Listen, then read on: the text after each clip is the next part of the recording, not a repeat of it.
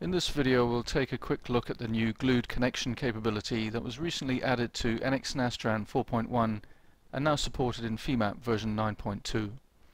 Glued connection is a new method of connecting models or parts of a model with dissimilar meshes together at an interface surface.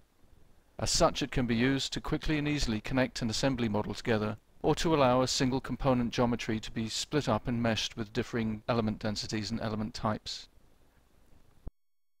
Glued connection is a surface-to-surface join condition that is a non-iterative solution independent of loading. It can also be used in all NX Nastran solution sequences and can be defined in FEMAP very easily, either through automatic contact detection or manually through the contact menu or connections section of the model info tree. In this example, we'll see how the glued connection can be used to split a model to allow us to apply a hex mesh on one part where high stress gradients are likely to be evident, while meshing the remaining part with tetrahedral elements. The surface interface between the two mesh types, which can be highlighted from the connectors section of the model info tree, is where the connection properties, regions, and connectors are defined. The model has already been meshed, and we can switch the element entities on using the new Entity Display toolbar, along with loading and constraints, and switch off the geometry as well.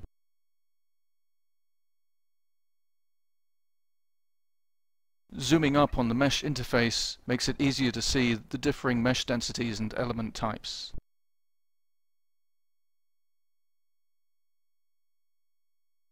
Moving on now to look at the results, we can select the default von Mises stress contour. To more clearly show the contours across the interface, we can also switch off element filled edges, and this reveals a very smooth contour across the glued interface. And so that is a brief illustration of the new glued connection capability in FEMAP version 9.2.